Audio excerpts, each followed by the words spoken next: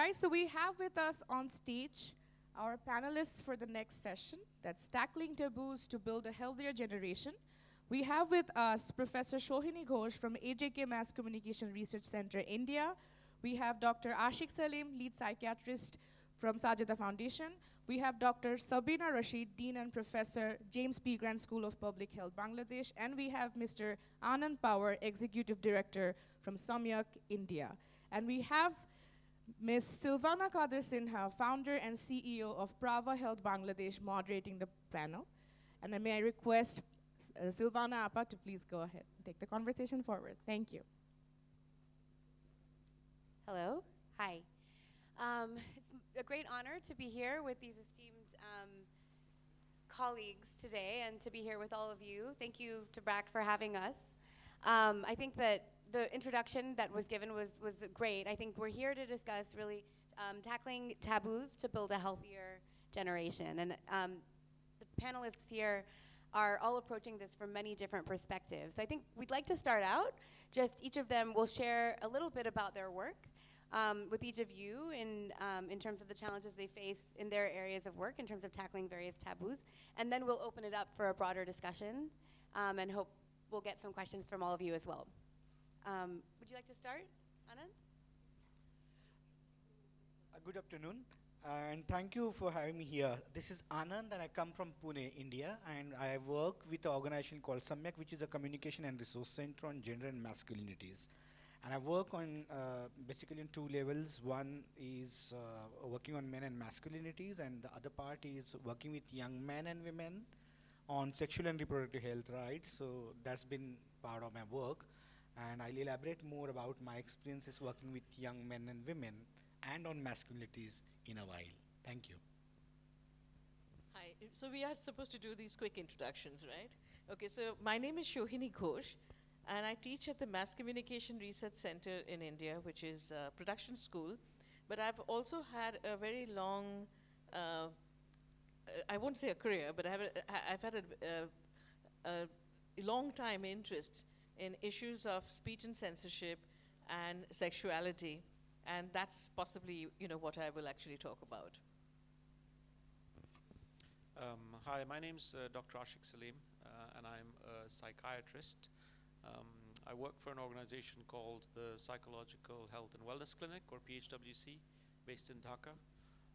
Our primary focus is to provide high-quality individual mental health care across the spectrum. So starting from life improvement, dealing with distress, or to all the way through to dealing with individuals with severe mental illness such as schizophrenia or bipolar disorder. We have a team of 13 clinicians, 3 psychiatrists and 10 counselors. We also provide organizational mental health support. So we send counselors to, for example, we send counselors to provide staff support to 4 different NGOs in Cox's Bazar. And we provide some training and supervision to organizations in Dhaka as well. We're recently launching another project which is going to be able to provide even larger mental health support to organizations, and that's through the use of technology. But maybe I'll talk about that later. Good afternoon. I hope you're awake after that nice lunch. My name is Sabina Rashid. I am the Dean and Professor at BRAC School of Public Health. Other than education and training, we have 5 research centers. One of the centers focuses on gender, sexual reproductive health, rights and sexuality work, and I'll be sharing some research from there. I'm a medical anthropologist by training. We do a lot of qualitative research and ethnographies.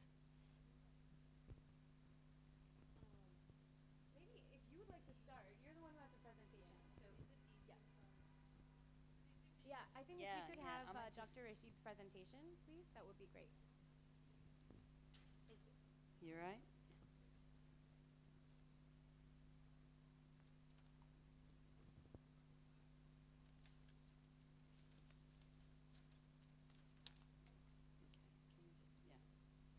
So I promise not to do death by PowerPoint, but I want to cover some key points based on 2 research projects we undertook.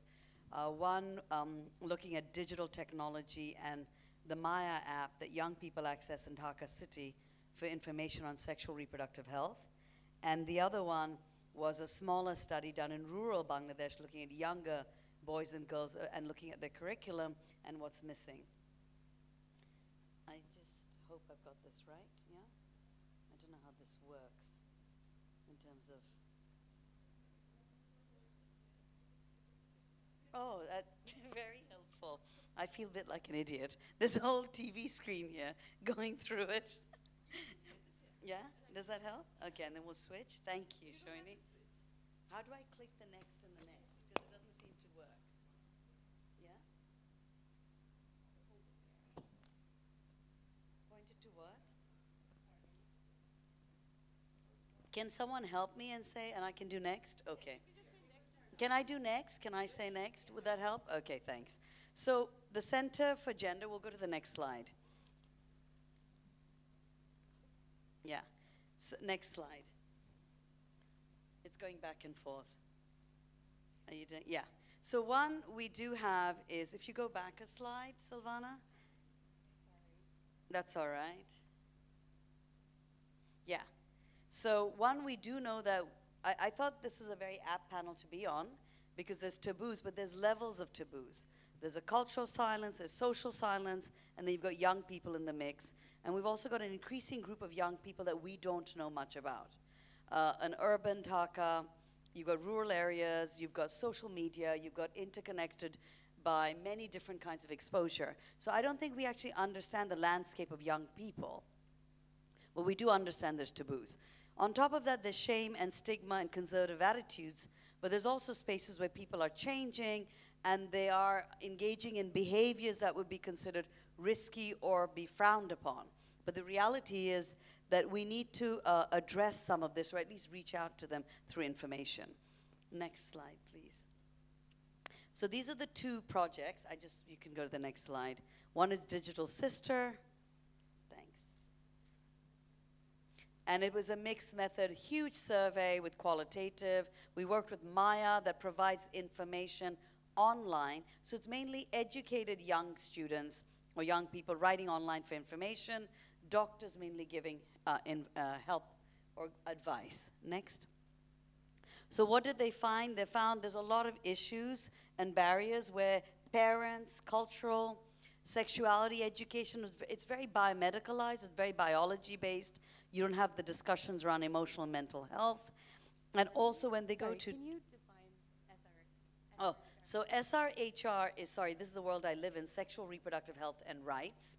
And when they were talking about their sexual and reproductive health needs, they felt there was many different levels of barriers, from the home to external to the medical or service clinics. Because generally you can't have certain conversations if you're unmarried, if you're gay, if you're in a relationship, even married and with someone else. So all of these sorts of barriers come into play. The main issue that came up in both our studies that we didn't expect to find, and we should have, was emotional and mental well-being. We talk about mental health, but we forget that actually in public health, the body's been reduced to disease. But we've got 4 dimensions to health: the emotional, the mental, the physical, the spiritual, or whatever similar terminologies to understand the body. And every single person talked about these emotional and mental anxieties. And I think I was saying to Shohini as we were coming over to Savar that we've got sexuality as a taboo, but you've also got emotional health as a taboo in public health, unless you talk about certain emotions, which are then acceptable or legitimate. Okay, next. I'll hurry up. So there's many different issues raised. The obvious ones are violence, harassment, relationships, men's own anxieties about their performance, genital size, and then the more generic women's health. But the key point here is, bless you, the key point here is the mental and emotional well-beings. We don't have enough connections there. In the curriculum, even providers were ill-equipped to respond to those sorts of concerns and anxieties. We took out 2 videos. Videos are very important because it bypasses gatekeepers and teachers and the formal sort of the naysayers that you can't share this information. One was on cyber harassment, which is very common, and men, young men, because we don't actually talk enough to young men about young men's issues around sexuality and reproductive health. Next. So this was another booklet, and they wanted to include parents. They said that was a huge gatekeeper. Next, I just want to go. So the other study was breaking the shame with young people in rural areas and looking at curriculum and what's missing in curriculum. Next. And this was qualitative research. I'm not going to go into the details, except to say the key findings were, can we go to the next slide? That adolescents were perpetually confused. They learned certain things in the book. They had questions about their bodies, their identities, and sexuality that no one talked about. They'd ask the pabis or the parents or the older sisters, and they got contradictory information. Then they had access to pornography, internet, and they had other kinds of information. So they always said, we're confused, and also a lot of these curriculum, they don't give us concrete information on how do you deal with sexual harassment, or how do you use a condom. It's sort of the emphasis on family planning and maternal child health, and there's nothing on emotional and mental health. And adolescents said we struggle with many different issues in our lives, including relationships and navigating these spaces, but there's no one to talk to, or those who they're talking to is their friends. So there's a lot of misinformation or information gleaned from informal sources rather than formal sources. Final couple of slides is, this is an issue that came up in our research. We had not planned for it: mental health, emotional health. Yes, sexual health, but it was all about mental and emotional, mental and emotional. And as one student said, I'm so frustrated because I don't know how to manage these emotions. And teachers just say, you know, either you'll be okay, or, you know, calm down, or you shouldn't be angry. But there wasn't really sufficient explanation or listening. Final couple of slides. We took out a booklet and a short drama on dealing with emotions in Bangla because we felt students should be teaching each other. If teachers are often uncomfortable having discussions about emotions, emotions also a new tool. We don't discuss it in public health, let alone talking to adolescents about this. Next slide. We also composed a short drama on relationships and discussions around how do you manage. Young boys talked about self-harm and suicide and being rejected, and young girls talked also about rejection and feeling low and lonely. So there was all kinds of issues that no one kind of is addressing in the curriculum. Next slide. So we piloted and evaluated some of the findings, and we found there's still a lot more to do. And young people love videos, they love visual, and they love illustrations. They don't like lots of text, which is obvious, but there was something for us to learn from, but they found it very useful in terms of some of these links, and we're piloting it in some schools and in some institutions. Thank you very much. Yeah. Can you guys hear me with this? Is this working? Sylvana, for your help. No, I have a question for you just in terms of conducting the research. Did you find that the young people were very forthcoming with sharing this with you? I mean, how did you manage to get accurate data? So it's hard because you get, some of the young men are much more forthcoming. It's young women who hold back. But then you have one or two young women who could be, because we worked with BRAC and UBR and MIAP, our providers, who had access to certain adolescent leaders. And often when a young woman is vocal or outspoken, it opens up spaces for others. And I was also surprised because I've worked in slums for about 15 years in rural areas.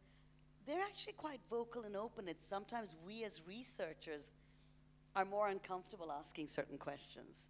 So, I mean, if they feel it's a safe space and there's no parents or teachers, they will share if you can build that trust. And this was a 3-year study, so we did repeated visits. It wasn't a one-off interview, so I think you need to build the trust. Yeah, yeah. But it's not easy, I agree. Sure. But they're quite vocal. Thank you. Thank you. So much. I think maybe Anand, maybe you can share a little bit more about your work with Samyak, India. Well, as I said, Samyak primarily work with young men. Let me put it as a biological males who identify themselves as gendered men. So we work with men, and I mean, because we're talking about how to deal with those barriers and taboos one really need to understand how it really came into practice of development sector. And as we know, post 1994 International Conference on Population and Development and post Beijing, male involvement came as an agenda in reproductive health programs. And that's how it actually came to the discussion table of development agencies to involve men. And many of them actually didn't know what does it mean. So many of the countries initially used the strategy of involving them into kitchen work, assuming that they might involve into reproductive health care of their wives. I was part of one of such programs in India, and what I realized towards end of 7 years that men who were part of this program learned how to chop vegetables, but they didn't stop beating their wives. So they learned the language of equality, but their behaviors were not transformed, right? So one really need to understand involving men is completely different than working on masculinities. Those are distinctly different areas, and what we mixed together is working with men and boys. We started saying the same work as work on masculinities. And we really wanted to separate it politically in our work, and that's how we started working with men, because men are pushed towards those masculine norms more, while they are also taught about the feminine norms, and that becomes a major block. That becomes a major block. So interestingly, if I could quote Dr. Sanjay Srivastava, who is a sociology teacher in JNU in Delhi, who says patriarchy gives superiority to every single man, but masculinity gives superiority to only few of them, not all the men. So masculinity becomes a kind of categorization amongst men themselves based on certain set of perceived or attached socio-cultural political qualities. And those are created not just by men and families and through socio-cultural socialization. Those are created by nationalism, those are created by wars, those are created by histories, those are created by food, those are created by what kind of animal you live with, etc. And what I think is that, that actually is very difficult to program with, So most of the work with men and boys actually remain to sexual and reproductive health, and there need a longer debate about, what are the rights issues in SRH when it comes to men, what could be the rights issues. So what Samyak basically realizes is that the notion of masculinity is necessarily linked with risk-taking, performance and violence, and it has got direct implications on the health behaviors or the perceptions and attitudes linked with the sexual and reproductive health. For instance, risk-taking it becomes a virtue of being a real man, that superior man. So the person would start taking risk in all the spheres of life, not just sexual risks. Yeah, and that is how you see road traffic accidents are rampant, economic financial risks are rampant, mental health issues linked with and suicides linked with indebtedness is very high in men. Farmer suicide in that sense are very high. So you see, so risk-taking becomes a kind of virtue of manhood, and it gets reflected on the various issues around health. Performance becomes another virtue of being a man. So men are constantly under pressure of performing better in all the spheres of life, not just sexual performances. Sexual performances, yes, but even if even they see a girl having speeding a bike, they'll start performing little higher speed than her or any other man for that instance, isn't it? So performance becomes the idea, and that has direct relationship with the risk-taking into health behaviors, or health-seeking behaviors for that matter, and that is why possibly one need to really understand why there is so low percentage of young men approaching sexual health services, and they would proudly share about their 5 girlfriends and 6 girlfriends and performance and the idea of pleasure without using contraception, and which is closely linked with. And lastly, if I could say, violence is also linked with the idea of being a man. And if I could refer a old study, a community-based study back in India, is that women are 3 times more likely to be beaten up during the pregnancies. Can we see the connection of notion of manhood with sexual reproductive health rights and gender-based violence and violence against women and domestic violence?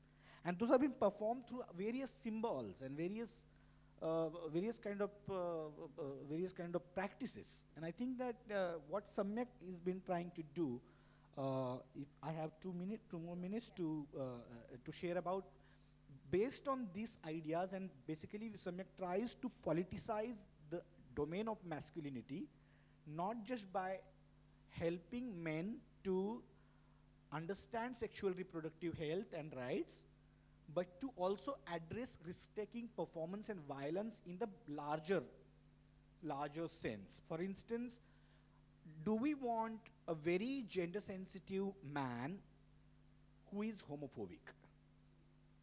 Do we really want a very gender-sensitive man who is Islamophobic back in India?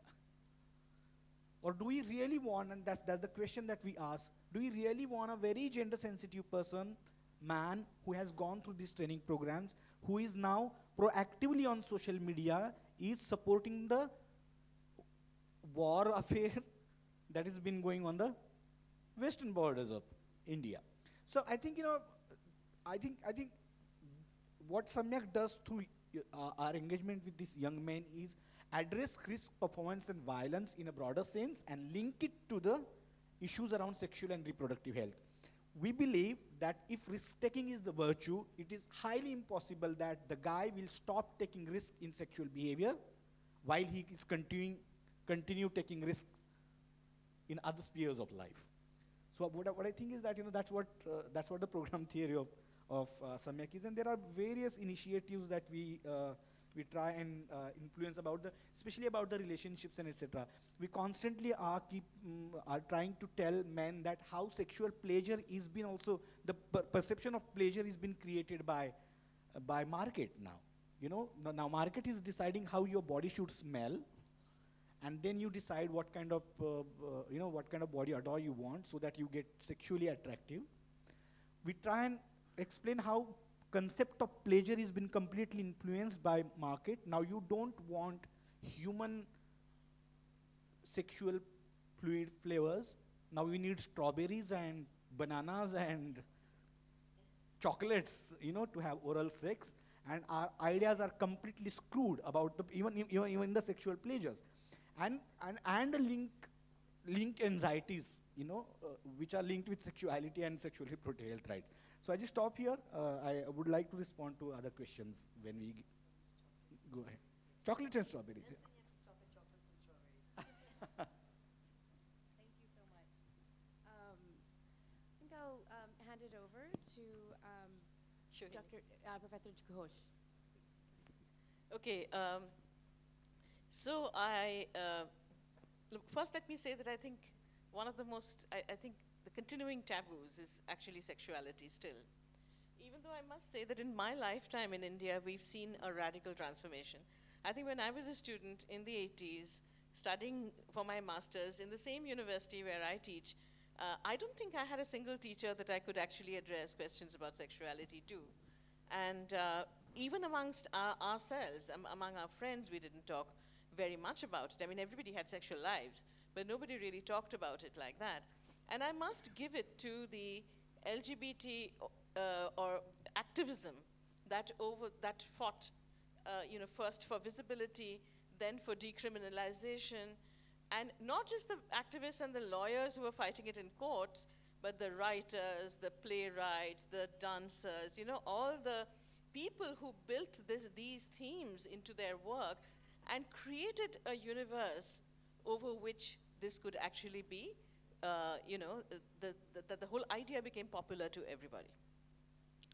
Now, now we are living through a very different time, and even when I started teaching in Jamia Millia Islamia, which is a university, and I teach at the Mass Communication Research Center, in the early 90s, sexuality was just about being, talked about in the classrooms, and I think in some ways, my generation of teachers did make a difference, because our students could actually talk about sexuality in the classroom. We screened films that dealt with issues of sexualities. We had festivals of films that dealt with issues of sexuality, but at the same time, in a formal sort of a way, there wasn't any space within academia to talk about sexuality. So if there were women's studies, or people would say gender, and then gender became synonymous with women, so nobody wanted to talk about men. So gender and women became totally synonymous. So then there's another organization that I work with called KRIA, and they came up with the idea of doing these sexuality, gender, and rights institutes. So it's like, and all of us, those of us who were in the academy, we did have our own resources. We had collected a lot of material. We had studied a lot on issues of sexuality, but we didn't actually have a place in which we could share all that. And therefore, those institutes, the Sexuality, Gender, and Rights Institute, which was like a portable moving institute held over a month in one place in India, actually had a very major impact. And I think it trained an entire new generation of activists who could then take this forward as writers, scholars, lawyers, and that made the hugest difference. So it was like creating a different kind of space. And I think that in India, the 90s was a very important moment because of the economic liberalization, the opening of the skies, the arrival of the satellite channels, and the attendant anxieties. I mean, there were the National Commission for Women, wrote to the Supreme Court of India and said, we want to ban satellite transmission. We don't want all this. We don't want this obscenity and vulgarity. And there was a very popular song in the 1990s from a Hindi film called Khalnayak, called Choli Ke Piche Kya Hai? What is behind the blouse? And then there were these seminars and workshops on it, and the Human Rights Commission said Hindi film songs are the worst violators of human rights.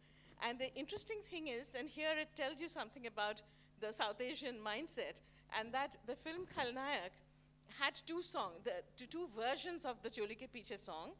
One was two women singing it together, which was very pleasurable and beautiful and wonderful, and many of you will probably have seen it. The other one was actually the men making fun of the women and doing a parody of it, which ends with the male protagonist actually literally threatening the woman with violence. That never became controversial. What became controversial was the pleasurable affirmative version, and everybody said, particularly the Hindu right and many feminists, that it should be banned. And that then tells you something, and that how women's assertion of sexuality is seen to be a problem.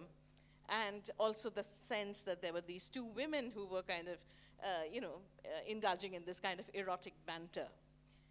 In the late 20th and early 21st century, we have yet another kind of radical transformation in the media with your internet and mobile telephony. And so the entire flow of communication, as we know it, has got transformed. Our older models of sender, medium, and receiver, that's not there anymore. So we have a very different kind of unprecedented peer-to-peer sharing, virality. So we are no longer just consumers of the media, we are also creators of this media.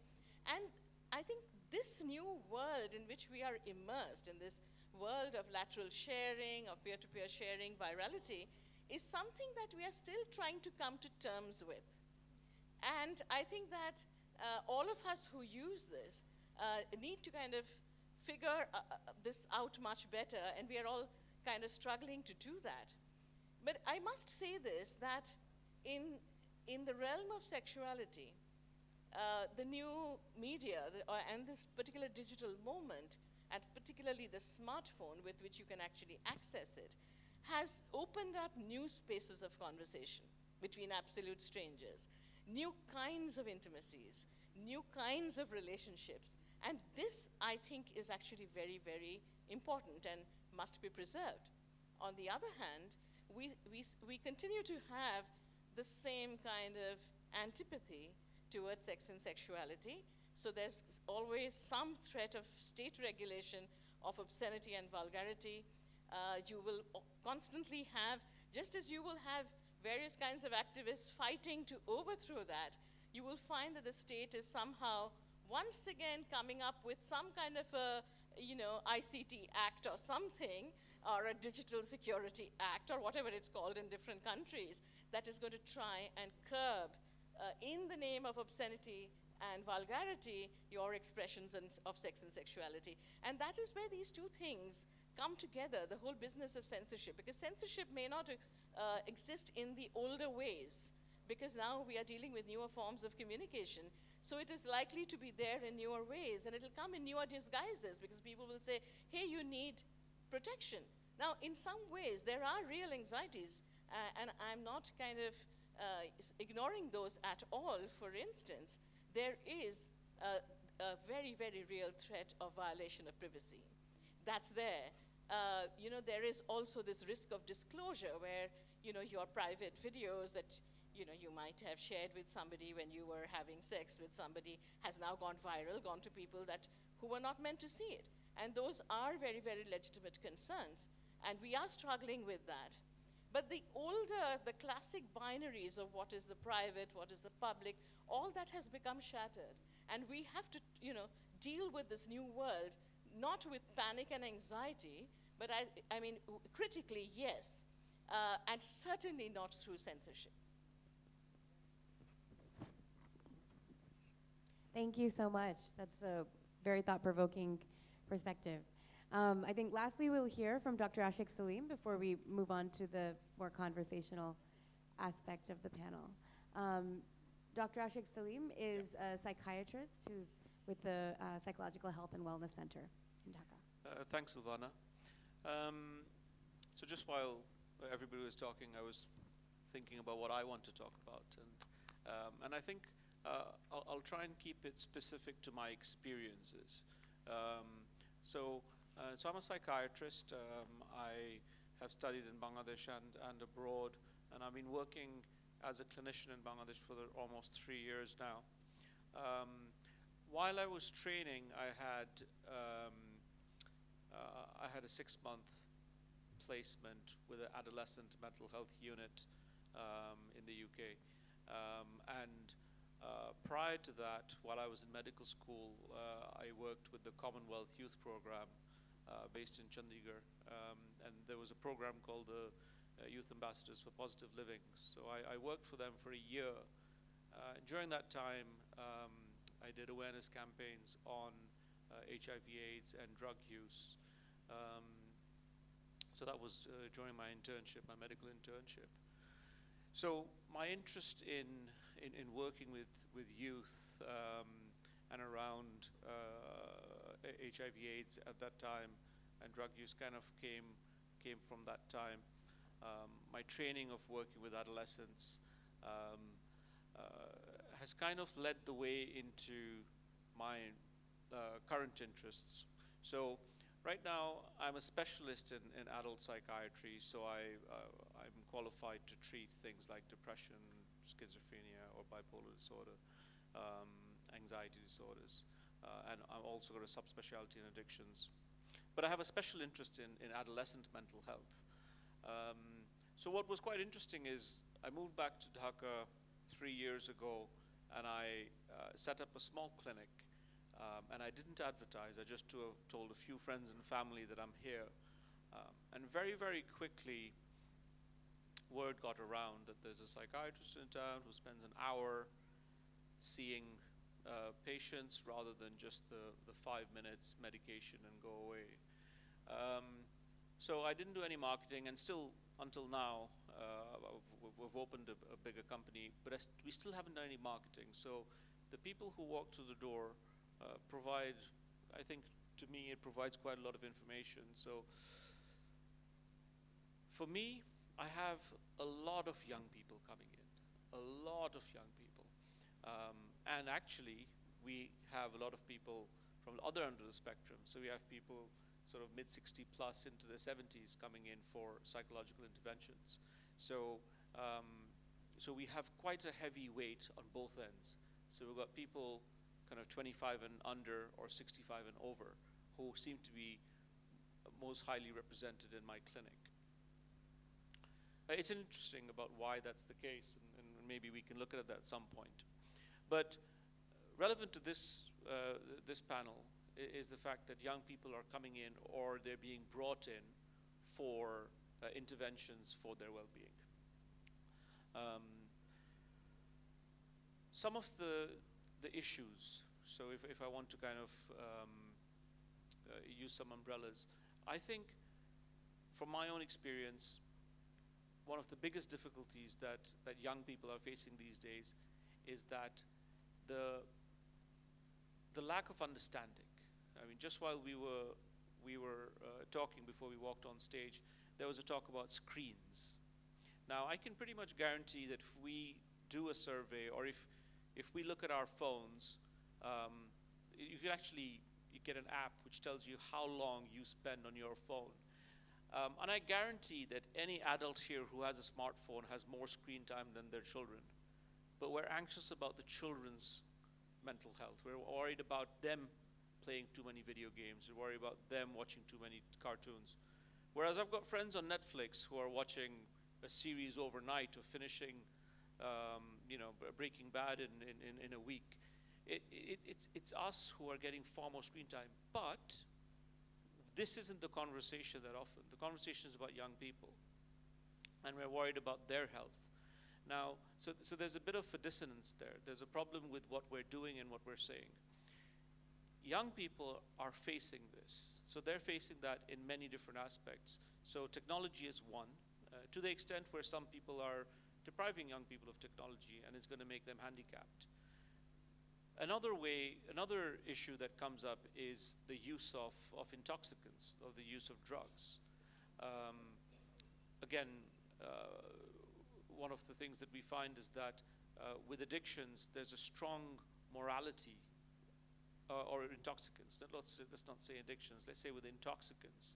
There's a strong aspect of morality which goes with it, which means that if you're on this side of the border, you can be sent to rehab for having a drink, whereas on that side of the border, it's something completely normal. We're bringing up our children with certain moral aspects, and then we're sending them to countries where these aren't valid, and then they get confused. The third aspect, which I find that people are struggling quite a lot, is the access to technology, and by that what I mean is the exposure and the information that they get. We often talk about providing people with information, and I often find that quite interesting, because there was a time when if I wanted information, I couldn't get it. So I grew up without the internet until I was probably about 18, 19. So at that time, if I wanted to, get access to, say, pornography, I have to find someone to go and buy me a magazine. I mean, it was a lot of work. My son, who's 13, has had access to the internet since he was a toddler. So for him, it's just typing 4 words and he can get to see what he needs to see. So they have access to information, right? In fact, they may have access to too much information, if there is such a thing. I personally don't believe there is such a thing, because you can never have too much information. But it's a completely opposite problem, isn't it? So at one end, they have all the information, and like Shohini said, we have to learn to become critical of the information and teach them to be critical of it. But if we just think about what's happening in their minds, where the amount of kind of exposure I had was so limited, so the amount of pressures I had to put on myself at that age was quite narrow and quite limited. Whereas this generation is having to make choices, having to navigate difficulties which we didn't even know existed at their age. Whereas they're having to do all of this to the point where they can become overwhelmed. And it's a phenomenon which is happening across the world, where you're having middle-aged people kind of towards the end of their second year, third year university, early 20s, where just apathy is setting in, where there is just too much. They're overwhelmed, and they're forming a depressive syndrome, which isn't typically depressive, but it's more apathy. So I think those are the 3 things I wanted to cover, and I'll be happy to answer questions. All right, Thank you. Thanks a lot. I think we have a number of questions that are coming from the audience through the app, actually. But while we wait for those to come up, I'd just like to present the panel with a question. We heard a lot about the various challenges and complications that the next generation is facing when it comes to tackling their own and being more aware of their own health. What do you think are some of the best practices in actually addressing those challenges? All of the challenges that you guys have shared in terms of the mixed messages, the access to information, the changing, really, I think the bombardment of information that the next generation is facing that we didn't necessarily have. Well, I mean, I think maybe, Anand, you can share what's worked for Samyak. I wanted to start with this and then we'll... Yeah, maybe best practices, but best ways to do it, because I would say, I have my own reflections around the best practices, kind of, labeling certain practice as best, because what works in a kind of, what works possibly as best practice in one sociocultural, it won't really work in other parts because of the whole complex nature of South Asia, looking at the caste and class and color and look at the kind of militarization and history of wars. And so what I feel is that, when it comes to masculinity, it is very difficult to talk about best practices, right? But there certainly are best ways that people have tried doing. For instance, what we found is that when we work on the college campuses, we work, it's called Youth for Equal Society, yes.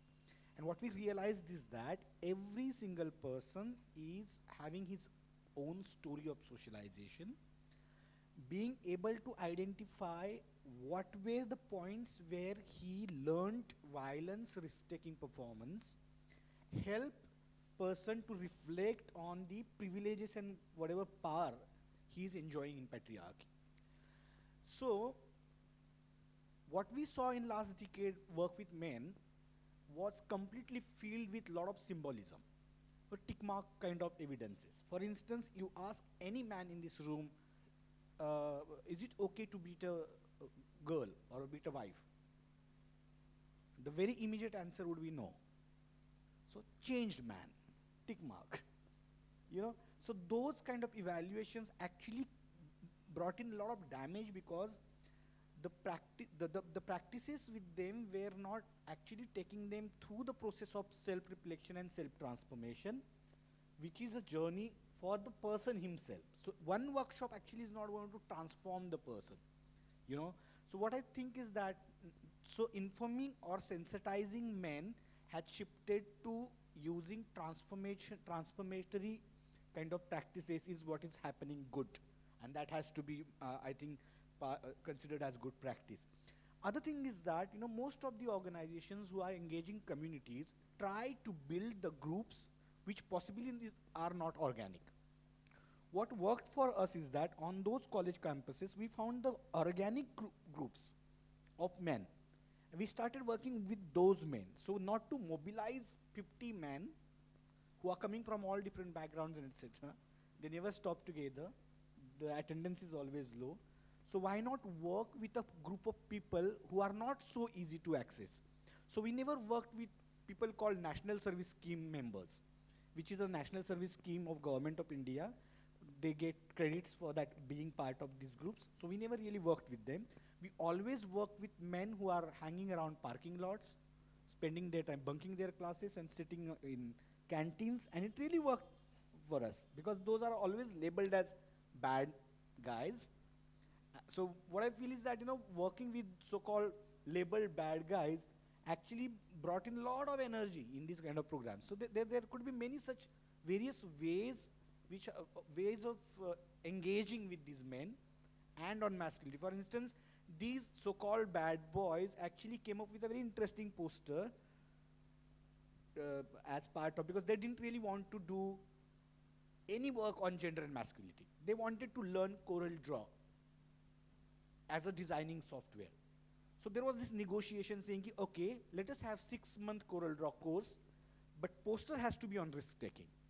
So obviously they had to go through the workshops and understand what all kind of risk-taking, risks they are taking. And they actually came up with a poster that says it's okay not to take risks, still you are a man. So there are ways possibly, and those need to be really designed in that settings rather than using it as a best practice. Thanks. Two questions. I think one of them was, I'm not going to read it out, but about national textbooks and adolescent physical health. I think there's a bigger challenge here where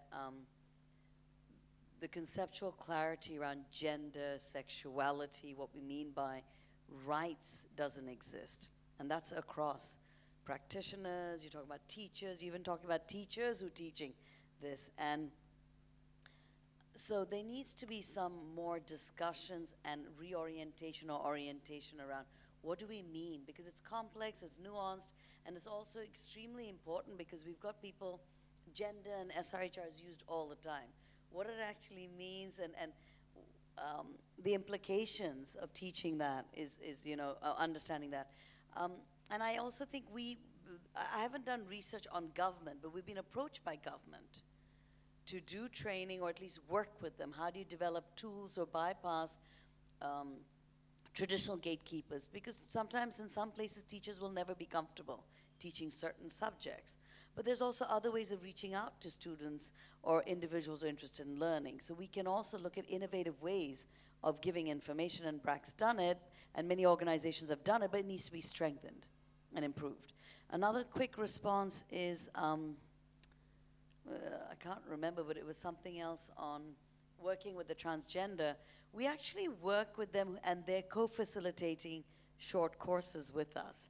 So while we've been doing a 5-year capacity building of our own schools of team members, we had transgender individuals from the transgender community participate in that training, and then they were involved in taking forward some courses with us. So in that sense, yes, there's research, but we also work together in terms of some of the training in the last few years. How do you measure the impact of actions on behalf of young girls? I'm not sure about this question. It's very broad. It depends on which research, what you're talking about, what I'm measuring. How do you define measurement? Unintended, intended consequences. It could be a particular project or a particular shift in terms of social norms. So I'm going to leave it at that, but I'm quite happy to have an individual conversation. Yeah, thank you. No, I had a question actually for you. Since you are working with young people who, who are into substance abuse, and you introduced me to a new word today called chemical youth. Oh no, you said, one of you did, I don't know who, but chemical youth. Oh, yeah. So it's a kind of a more non-judgmental term, because drug abuser or drug addict, they come loaded with morality. Now the fact of the matter is that, even when I look at my students, I can see that they are users. And some of them are okay with it, in the sense that it doesn't really get into the way of their work. And with others, it does get a bit out of hand. But I'm very much often at a loss as to how I can start a conversation around it. And I was wondering whether you could help me with that a little bit by just sharing some of your experience. Yeah, no, that's a very good question, and I think it's quite similar to when, the other day we had a question where someone said, when do you start talking to your children about sex? And I said, well, I said you never not talk to them about sex. You normalize it from the beginning. I find with addictions it's the same thing. That we often find it difficult to start a conversation because we haven't had an ongoing conversation. So students, yes. So it's the same thing. It's that when that, for example, if in your inductions, so at the beginning, when the student enters the university, if they find that the institution or department is actually a friendly place where they can talk about issues which we are identifying as taboo. So if there are awareness posters, or if there are counselors, or if there are mentors, or if there are advocates, then immediately they will feel that, oh, you know what, a safe space. So I can talk about it, or you will also feel that you will be able to talk about it. So I find that when I approach people to talk about addictions, I very soon tell them that I identify myself as an addict of caffeine, because I am a caffeine addict. There are many people in this room who are nicotine addicts. Now, if you identify yourself as an addict, then immediately it's easier to then, I mean, in our panel, we were walking around looking for a coffee. It's because we needed some caffeine, and that it gives us, it gives us a bit of empathy.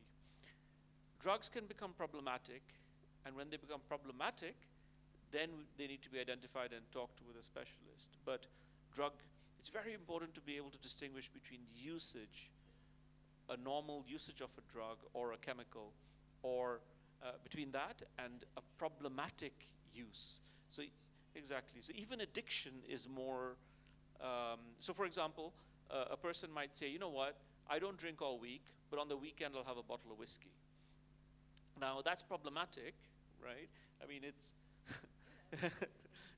yeah, but that's problematic, because then their weekend is spent suffering, right? So they could be productive, or they could be fulfilling other roles of their life, but they can't do that because they drank too much the night before. So it's a problematic drug use, but he's not addicted.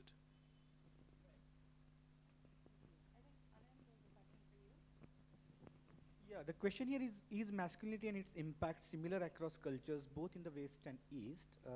So certainly not. Not just about East and West, but it may not be even same in different cultures within a geographical settings, like Bangladesh, like India, like, you know, because one thing that need to really understand is that, you know, masculinity is not a standalone concept. You know, it is very much part of the gender construct. Like masculinities, feminities are also constructed. And as gender is constructed in a given culture, in a given society, at the given point of time, so similar applies to masculinities also. So you won't be able to, what finds a Punjabi man and what is a, how to describe a Bangla man and how to describe a Maratha man is completely different. So certainly it's not. And there was one question that flashed and went off. Do we really work with contraceptions, where most of the methods are with girls? Yes, we do with young men. We run a helpline called Marzi. Now Marzi is a Marathi, Hindi and Urdu word which translates as choice.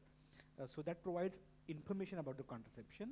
And we have started mapping the use of emergency contraceptive pills. Those have been bought over the counters in India, and which has gone really very high. It has got implication on the women's health, though women have choice of control. But no, we are promoting, we are helping men to get into. We're using market for that and market ideas for that. For instance, you know, there are more dotted condoms available now. Why don't we really go for that? So basically redefining pleasure in that sense. So we do work on contraception. I just wanted to address that question about what are the models in terms of breaking these taboos, what's more effective. I think it's more about, it's not either or. I think it's really about different kinds of messaging, but also very careful about how sometimes we rush through content because we're so busy with the scaling and sharing the messaging. And the worry is that if you don't get the content right, because you're dealing with many different kinds of groups, you also have different kinds of needs identified. So what do you focus on as you're trying to break what taboos and what levels? And I think, I remember meeting these young kids who use cartoons. They develop cartoons for their own sort of younger groups to find out about sexual education because they weren't finding it. I don't know, this was years ago at a meeting somewhere in Indonesia, or I went somewhere. And then in Dhaka, the LGBT community have developed very nice, also cartoons and videos to reach out to others. So there are many different ways, I think, of and options, and sometimes even involving young people, but also stakeholders. I don't think there's any fixed way, and I think some of it's just learning through it. But yeah, campaigns, media, social media, since I heard, yeah. I think one of the things we were talking about before is this question of social media, and I think that it's agreed that it does create a lot more anxiety, you know, for some. But I think there's also an opportunity in terms of raising awareness and addressing these taboos. Can any of you speak to that? There are certainly few experiences, you know, to break the taboos through social media. For instance, I remember this campaign done by one of the gay activist groups where they promoted condoms through making a fun appeal. So they had this cartoon of Condom Man, and this Condom Man goes from this, it's like Spider-Man. So Condom Man goes from here and there, and wherever he sees that there is something happening, sex activities happening, then he enters the room, okay? Bas, तो वो सिर्फ अंदर चला जाता है तब तक. So then, you know, so then they also came up with this, you know, colorful condom series, and they started circulating through social media on various occasions. For instance, there is something called, you know, during the Pawar they started using lamps, you know, which are decorated with colorful condoms, and something like that. So also using culture, you know, changing, seeing what is the block in a taboo. If it is a cultural block, cultural taboo, then addressing, using the culture as the site to address the taboo, and using humor. Because we always we said about this, you know, since long about, we completely connected this condom taboo with disease and risk, yeah, isn't it? I mean, we never really use fun appeal for that, so it could be.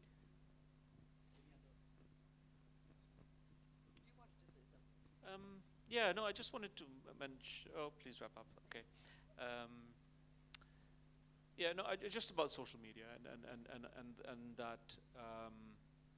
that we underestimate the impact of that social media can have in a positive way, and we often think we like you mentioned, the anxieties around it, but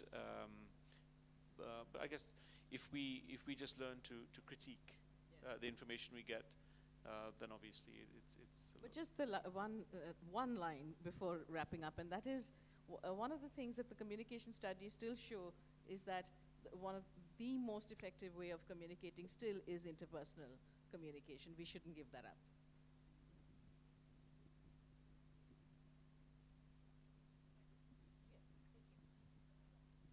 Thank you so much. Thanks for the great questions, and to the wonderful panelists. I think this was just the tip of the iceberg in terms of the challenges that we're facing. I hope we can all continue the conversation.